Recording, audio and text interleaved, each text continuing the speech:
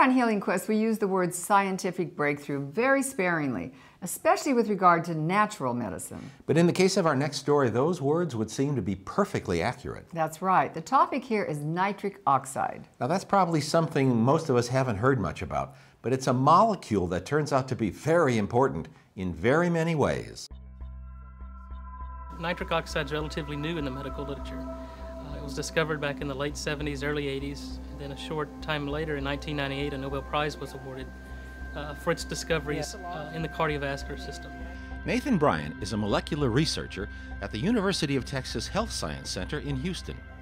He says nitric oxide may be one of the most important molecules in our body. So it's a gas produced by the lining of the blood vessels. It causes our blood vessels to relax or dilate and expand. So it controls blood flow regulation, blood pressure, affects platelet aggregation. So when blood begins to clot and you're at risk of a heart attack and stroke, nitric oxide is a key player in that pathway. But it's also involved in our immune system. It's how our white blood cells kill off rapidly dividing cancer cells, even pathogens, bacteria, viruses.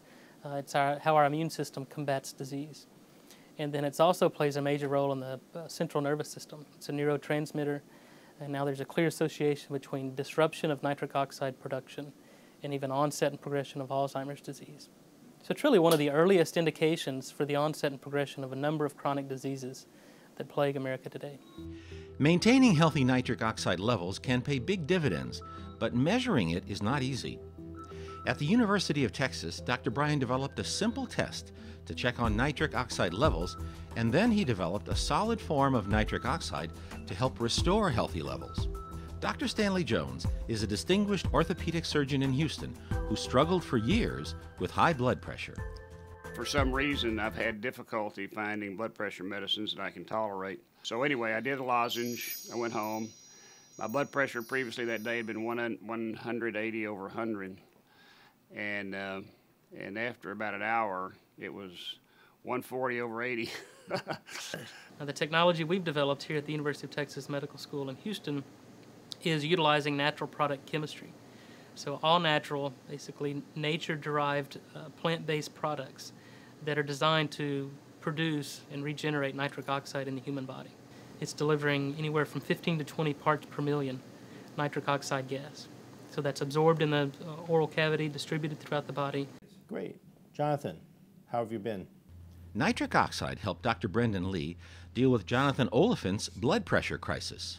He was fighting this blood pressure problem for over a decade, and he was seen by our kidney doctors, our cardiac doctors, heart specialists, and none of the medications that we prescribed to treat the hypertension really worked effectively. A year and a half ago, Jonathan's mom contacted me telling me that, he had this, severe elevation of blood pressure, which was not being controlled by any medication. And he ended up in the hospital, in the ICU, trying to get his blood pressure down. And they said, well, we're just going to go ahead with this, trying the medication. And over a period of 4 or 5 days, we gave him initially what's called organic nitrates. So these have been around for a very long time, and amazingly, his blood pressure was controlled very rapidly within a period of a few days. In fact, it dropped even within a few hours, I think.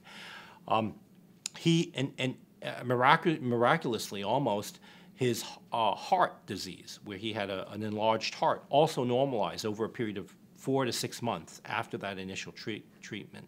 It's just amazing that such a little thing can make such a difference. Nathan Bryan says nitric oxide in solid form is not a magic pill. Maintaining healthy nitric oxide levels also requires regular exercise and a healthy diet. Dr. Bryan recommends foods like beets, nuts, brown rice, artichokes, spinach, root vegetables, eggs, fish, and poultry. He says maintaining nitric oxide levels is especially important after 40, when those levels start to decline because of the aging process. We encourage people to ask their physicians and healthcare practitioners about nitric oxide, what they can do to restore nitric oxide production. And I think then, as more people start to utilize our strategies through diet and lifestyle, as well as this dietary supplement, then we can start to see the benefits of nitric oxide and hopefully do what we're charged to do in academic medicine, and that's actually prevent the onset and progression of a number of chronic diseases. I think that there's real potential for this approach because this is provided as sort of a supplemental dose for maintaining good health. So I think that if it works like in the general population as it does in Jonathan, then that would be a real positive and could have enormous impact. I've been taking nitric oxide 6 months, and we've been using it here in the clinic for about 3 months. And I think it's the futuristic way to take care of people. We're going to have a lot healthier society because of people like Dr. Bryan and what he's come up with the discovery of a solid form of nitric oxide. It's important to note that nitric oxide should not be confused with nitrous oxide, which is a general anesthetic.